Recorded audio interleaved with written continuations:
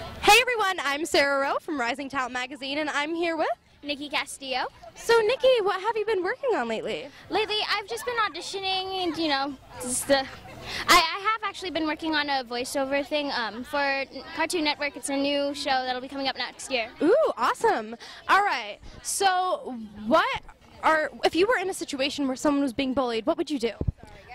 Well, depending on whether I was the one being bullied or if I were seeing somebody being bullied. If I saw somebody being bullied, I would definitely try to stand up for them. I would bring somebody in, make sure that they weren't by themselves, you know? Definitely. One last thing, can you say, hi, I'm Nikki, and you're reading and watching Rising Talent Magazine. Hold it. Oh, 3, 2, 1.